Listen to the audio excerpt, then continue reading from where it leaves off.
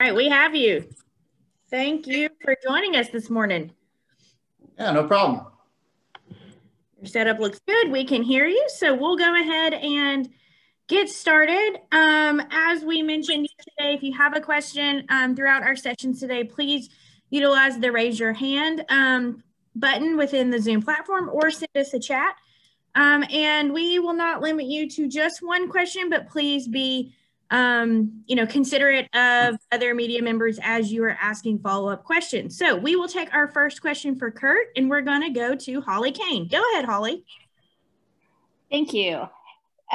Kurt, I actually wanted to ask you a little bit about what your expectations may be for your former teammate Kyle Larson coming back this season and the opportunity that he's got with a second chance and kind of how you expect him to perform and to respond this year with everything and with this second opportunity, so to speak. Yeah, I think we saw a good dose of that in 2020 with how he handled the departure from Chip Ganassi Racing and how he elevated his game to a whole new level on the dirt circuits everywhere. I was texting him after win after win after win, and I got behind after about the 20th win. And ultimately, the way he presented himself, the way he carried himself, showed his initiative with NASCAR on rectifying the problem and going through the road to recovery. And just everything about him last year shows what he's going to bring to the track in the NASCAR Cup Series in 2021. The professionalism of Hendrick Motorsports has never been questioned. The guidance there and just everything that I'm seeing adding up is that once he gets the feel of the car and once he's, in sync with his crew chief, they're going to be a tough train to stop. I see that program as being one of the top contenders already. Thank you. And my other question is, I've covered you your whole career, and I kind of feel like watching you over the last few years, there's a certain lift in your step. You really seem to be absolutely on top of your game. And I'm just wondering, is that kind of how you feel as well? Yeah, I feel confident in who I am, what I've done in this series, what I've done in all of motorsport. And this is that point in my career where it's easy to give back. And it's easy to help young crew members, engineers. I'm in a perfect situation now with being a mentor to Ross Chastain, who I think is an up-and-comer in the NASCAR Cup Series. So it's just fitting into that role and being confident with all my moves. And Chip Ganassi himself and this racing program has brought the best out in me. Thanks so much. Okay, we're going to take our next question from Bob Pockris. Go ahead, Bob. Yeah, Kurt, I'm curious if you look at the Clash anymore as a test session, considering there's a points race there 2 weeks later with no practice. Yes, Bob, you're right on it. We looked at the Clash as just a fun exhibition race. And then with the cancellation of California Speedway and a full points race the week after the Daytona 500, it took a whole new level of importance within our approach. So we've got minimal time on track, but we've got to make the best of it. And so we're approaching this as a bridge from where we were last year at that road course race, where we were at the Roval, and all of what we're doing is prepping towards the February 21st race. And with the new car coming out in 2022, and I assume plans for testing and everything, have you set any sort of kind of soft deadline as far as making a decision as far as whether you'll race full time next year? No real soft deadline. One thing I learned in 2020 is you have to be fluid. That seemed to be the word of the year. And following that stream, I feel like waiting on Ganassi, Monster, myself, Chevrolet, all this will come together for the right reasons at the right time. Thank you. Okay, we're going to continue with questions. We're going to take our next question from Claire B. Lang. Go ahead, Claire. Thank you. Kurt, when you look at the Daytona 500 and you look how it makes or breaks a career if you're a young driver, What does it mean to a guy like you when you look at this year and starting off the season with a race that big, and what you need to show everyone or don't at this stage? You know, the Daytona 500 is the most prestigious stock car race of all. And to win it, it changes people's lives. The title that comes along with it is an important, nostalgic, historic, and it's a pride feeling when you win this race. And so it's the drive and the fuel for me to go get it again and to keep it from others. And so that's the motivation, but also it's to bring it to Chip Ganassi Racing, you know, all of our sponsors, and the overall feel is at the same time, you're tied for the lead in points when you go into Daytona. That's always a nice little quality token to take with you. And it's important to get good points in the race, but ultimately you're there to win it. Okay, we're going to continue with questions. Lee Spencer, go ahead. Thank you. Hey, Champ, hope you're doing And can you well. tell the fans who will never get that opportunity what it feels like to strap in? I know how much you want them to be. Are we good? Claire, if you can hear us, you're going in and out a little bit. Okay, can you hear me now? We can hear you now. Go ahead. And then Lee, you can follow Claire. Okay, thank you. So as you strap in for the Daytona 500, those listening, the fans, will never get the chance to do that, right? And I know how much you want fans in the stands, and we get that. All the drivers have said that. But what does it feel like to strap in for that race? You know, we'll probably play this race morning. What does it feel like? It is different than all the other races. It's the first race of the year. It's the most powerful race. There's always that question of, did we get everything prepped? Did we get all of our checklists done? You have all the months of rebuild and training. And so there's just all those emotions and all those thoughts. And ultimately, when you strap the helmet on and fire up the car, that's that big, deep breath of, oh yeah, it's race time. And I know the fans feel it that are there, the millions of viewers watching on TV. And then you got to remember, it's a 500-mile race. It's not just a quick dash or a quick stage race. It's a full 500 miles. So lots of emotions to control right at the beginning of the year. Good luck and thanks for your time. Okay, appreciate it. I guess I can go now. Thank you. You're good. Yes. Thanks, Amanda.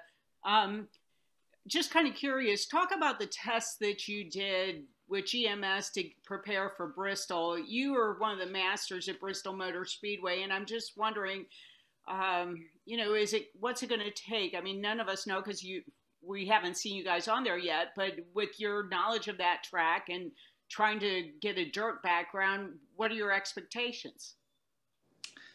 Well, for me, it was fun to get back in a car and just fire up, you know, a big engine with horsepower, and then to go around the dirt track. It was Elkin, North Carolina. We went to Friendship Speedway just to, in all honesty, knock off the cobwebs and the cobwebs of my dirt racing, which go back to the mid 90s. I mean, that's a fun thing to say as a current Cup driver. I've got a couple starts at the Prelude up in Eldora with Tony Stewart's race. But in all honesty, it was Mike Bean, who I worked with at KBM, at Kyle Busch Motorsports. He gave me a call and said, hey, we've got some modifieds here. Come on out. And that's the same style modified I drove on asphalt back in the 90s, but it blended me back in with my dwarf car roots. Dwarf cars are very similar to legend cars on the dirt. But ultimately, Bristol will be a whole different track, a whole different complexion. What I've done there in the past is irrelevant for the spring race. It's just the motivation to go after something new and to go after something different. It's the same motivation when Bruton Smith, Marcus Smith, and everybody changed over the Charlotte track to the Roval. And I attacked that whole sequence with practice and simulators and ultimately sat on the pole for the Roval and picked up a top 5 finish. I'm doing all I can to prep for this dirt race at Bristol because that's what my team wants me to do. And that's what I need from them to bring the best possible car to win this race. You were at Chili Bowl a couple years ago, and you mentioned you might go to cruiser school out in California and try to become, or at least get comfortable in a dirt midget. We're seeing Chase Elliott make his debut in USAC midgets this weekend. He ran Chili Bowl. Is that still maybe on your bucket list even later in your career? Thank you. The Chili Bowl would be a fun factor bucket list item, but it's not relevant to prepping for the big, heavy stock cars that we're going to have at Bristol. And so it's sticking with something that's in the space, the genre of a cup car. So Xfinity, truck, that modified was a good taste. And so the next step is researching what's racing the week of Bristol and prepping to get into possibly one of those, sportsman style races. But again, nothing's going to simulate the big, heavy cup car.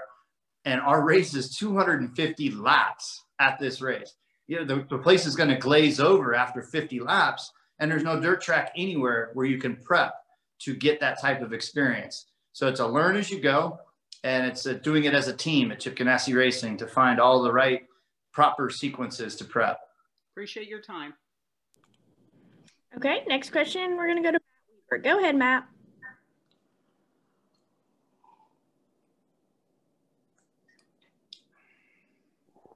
You call on me, Amanda? Yes, go ahead. Oh, I lost you for a second. I'm sorry. Hi, Kurt. Thanks for the time this morning.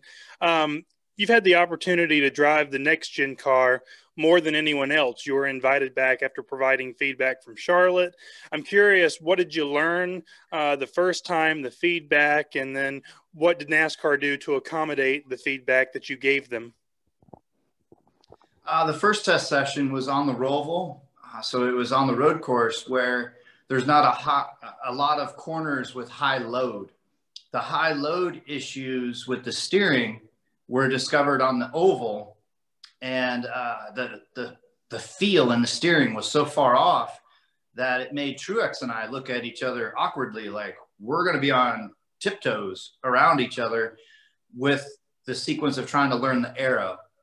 And so that was a eyes wide open moment for NASCAR, for the teams, and then the other drivers that were asking me about it. And so the improvements we made were in the steering to, number one, be able to handle the loads of the oval. Number two, give it the proper feedback to dial in the setup. And then number three, one big thing I'm trying to keep track of is I know different drivers' driving styles, and some people like faster steering boxes. Some people like slower. Some want less feedback through the wheel. Some want more. And it's a driver preference, and we need to get that big box opened up for everybody to choose what they want, but also have the reliability in the steering system, because we came into a couple of sequences where there was the lack of pressure through the steering valve, and the T-bar that was designed and engineered as a change didn't work properly. So some of it's troubleshooting, some of it's just getting the feel, and some of it's just creating a box that everybody will be able to find what they need within the system. So where we were and where we are now, it's been great progress. Different teams and team owners have called me and talked to me about it. And again, it's a matter of finding the right element for everybody, the supplier, the feel for the drivers, and the pricing for the owners. Thank you, Kurt. Okay, we're going to take our next question from Jake with Autosport. Go ahead, Jake. Hi, Kurt. Just following on from that last question, are there any other areas apart, because when you tested before, you said the car accelerates better, it turns better, and stuff like that. Are there, as well as the steering, are there any other areas that you'd still like to see further developed and further understood? The next biggest bullet point that I marked down was the exhaust heat. It's now a split exhaust system. So exhaust comes out the left and the right, which means the exhaust goes right underneath the driver on the left side. And so we need better insulation, more venting, and just a cooler situation, because I've only driven the car in November and in January. And I would say that it was already on the hot side of what it felt like in the car after a 25 lap run. So I'm sure we can get that fixed. We'll have more venting and more airflow within the car later. But there's so many other good qualities about the car with the brakes, the sequential gearbox, independent rear suspension, and all kinds of different aero components that I know they can bolt on and take off to make the car as adaptable to all the different style tracks. So lots of positives all the way around, and another full year of development will make a great introductory piece for 2022. Great, thank you. Okay, we're going to take our next question from Deb Williams. Go ahead, Deb. Thank you, Amanda. Good morning, Kurt. Thank you for joining us. To kind of go along the line of the next gen car and the dirt race at Bristol, since you have worked so closely with NASCAR to give them feedback on the next gen car, have they asked you for any feedback regarding possible changes that need to be made to the car for the dirt race at Bristol? And if not, what would you suggest?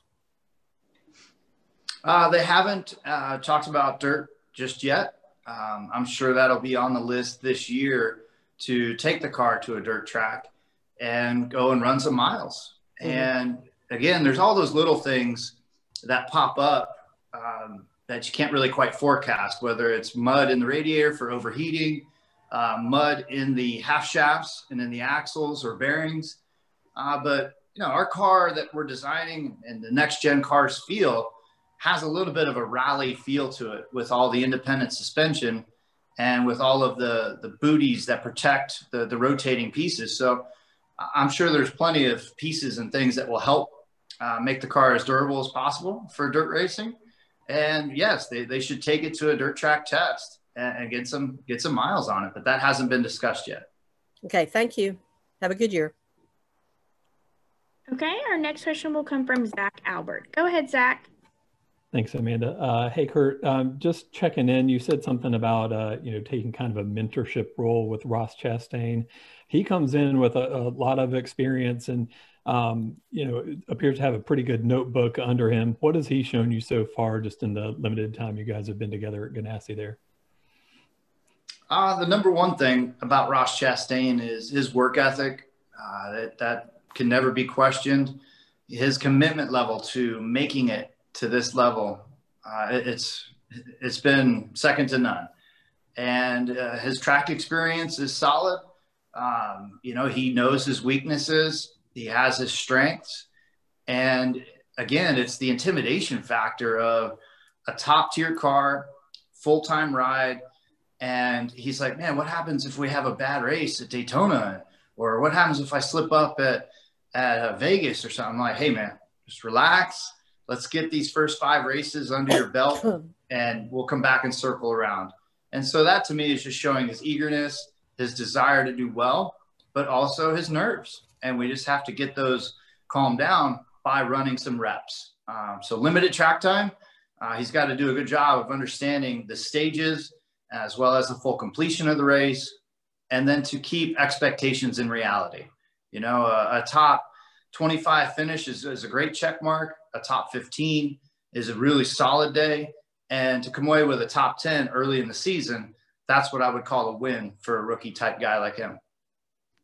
Great, thank you. Okay, we're going to take our next question from Marty with ROC Sports. Go ahead, Marty. Thanks, Amanda. Hey, Kurt. In relation to the partnership between Ganassi and Spire, we had Corey LaJoie here yesterday, and he has seemed more confident and optimistic than I've ever seen in a Spire Motorsports driver. I'm curious, what have conversations and discussions been like with Corey LaJoie?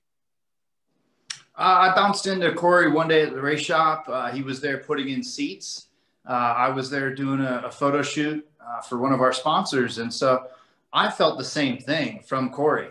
Just his enthusiasm, the bounce in his step, and the chance to do something new and different with Spire.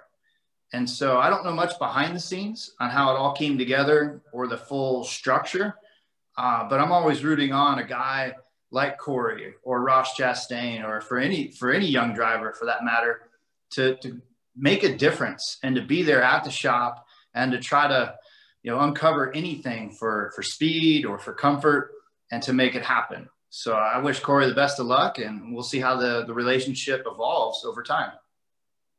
Perfect. Thanks, Kurt. Have a great Speed Weeks. Okay, we're going to take our next question from Eric Smith. Go ahead, Eric. Yeah, thanks, Amanda. Good morning, Kurt. I was just curious, talking to some of the IndyCar guys here in Indy after they have won the 500, they talk about almost like a jealousy if they don't win it the next year. And going to Daytona now, this will be your fourth try since you won in 2017. Do you get like almost more of a burn in you that, hey, now that I've tasted it once, you want to do it again, even worse than you did the first time? Oh, absolutely. I mean, the years before a win at Daytona, there's the humility and the humble feeling of this track is still in control of me. And then with winning it in 2017, it's an experience beyond no other. And so there's that energy in your soul when you go back to defend. Like, no, this is my turf, this is mine. And then the race doesn't go well, and you're like, there's that humble feeling again that the track will give you. And so that's the approach that I have as a couple of years have gone by. It's to be humble, to approach the track with the same style, humility, and the preparation and the hopeful feeling of Lady Luck can be on your side to win, because you can never go there to expect to win. You just go there to try to take care of all the things that are within your control to be in position to win. Thanks, Kurt. Good luck next week. All right, our next question is going to come from Jeff with Empire Sports. Go ahead, Jeff. Hi, Kurt. Good morning. Thank you for joining us today. It seems like only yesterday we were watching you win the first Cup championship under a playoff system, and now you're one of three full-time drivers left from the turn of the century, along with Kevin Harvick and Ryan Newman. So how proud are you of the developments NASCAR has made over your 2 decades of full-time racing, and how hopeful are you for the future with the next-gen car, the expanded reach and things like esports and other initiatives? How hopeful are you from the future in NASCAR from when you first started? Yeah, this has been an incredible run. I'm a beneficiary of the safety era in all of motorsports, but primarily NASCAR. With the safer barriers, a Hans device, the seats, everything that we've added to these cars to make them safer. I'm a beneficiary. I've seen a lot happen over the couple decades. And the TV package in 2001 with Fox taking over and NBC, there was this energy and this overall aura about NASCAR. And I'm feeling that same thing here in 2021 with the next gen car on the horizon, a group of young drivers, young guns coming in and trying to take out the veterans. It's that same feel. And so I'm really happy with the way the sport has transitioned with technology, the advancements of safety, the TV aspect of it. It's a shame right now, though, we don't have our fans in the grandstands. But of course, we have that many more extra viewers watching on TV. And so it's an important time with the TV package and shaking up the schedule a little bit. This is the first time I've seen this many changes since 2001 with new venues and new tracks with new schedules. And so all in all, it's a good, refreshing time right now.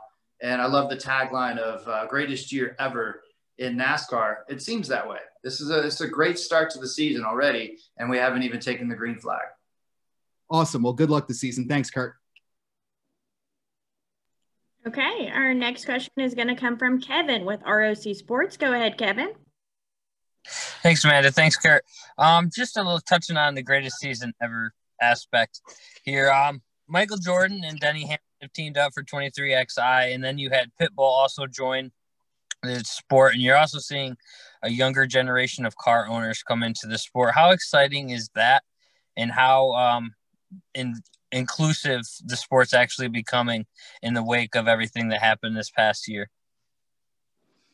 It's incredible just to have the names, the notoriety, the brain power, and the infrastructure that they bring in from the entertainment world, from the sports world, from the marketing side of it. I mean, everybody that you mentioned, even the young drivers that are turning into the owners, they have that pedigree. They have a PhD in NASCAR as far as what it takes to operate.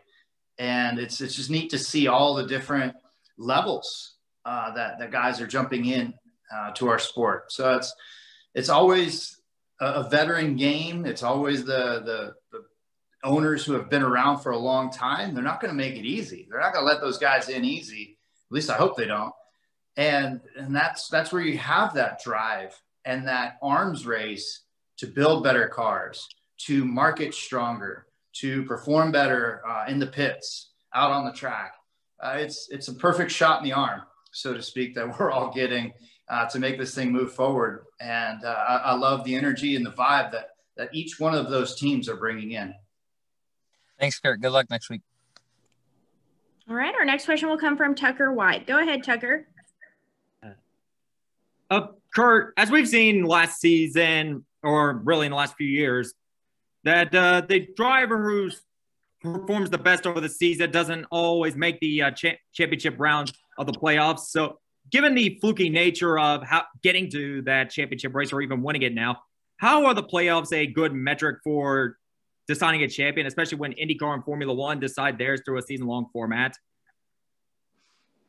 Well, I feel like NASCAR did a great job back in 2004 to create the playoff atmosphere.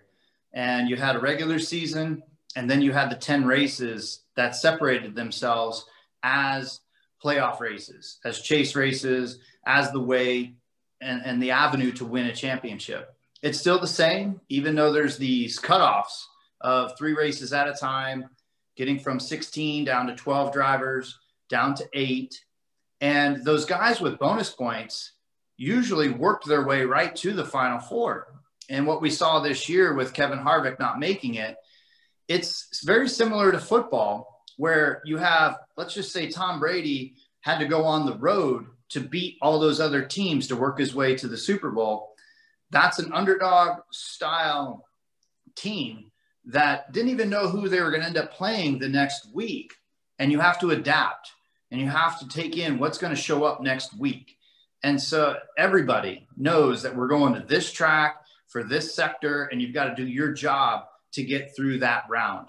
And whether you have a points cushion or whether you don't, ultimately there's the black and white task of I've got to get this many points ahead of this other guy to advance. And so it's a bona fide championship system that's very clear to understand. And you have to go out there and perform each and every week within what it takes to advance. It's not just a given when you've performed good all year. Ask the Pittsburgh Steelers. I think they were undefeated till about week 11. And then they've now fallen off the map because they didn't perform in the playoffs. All right. Thank you. All right. We're going to take our final question, Kurt, from Jamil Hawkins. Go ahead, Jamil. All right, thank you. Kurt, at this point of your career, how determined are you to equal your brother's total of 2 championships? And will you keep racing until you get that goal? Thank you. I'm after it hard. And I feel like each and every year that goes by, it seems like there's more of I want to do this. I want to get that done. I work harder with the team to try to make sure that we're prepping the best way possible. So whether it's the car, now with limited practice, there's more with simulator work.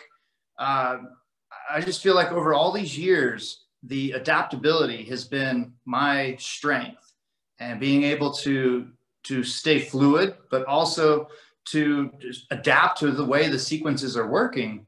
That's because I don't like to be complacent.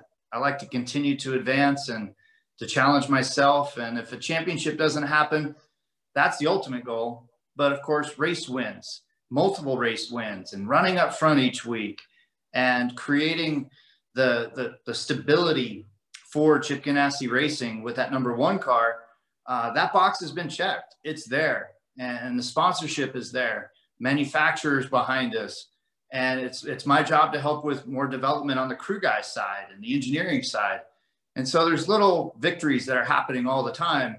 And that's where each year I still feel like I'm finding new things to learn, and that's keeping me relevant. All right, Kurt. We appreciate your time this morning. Thank you again for joining us, and best of luck during Speed Weeks next week. Thank you very much, everybody. Appreciate it.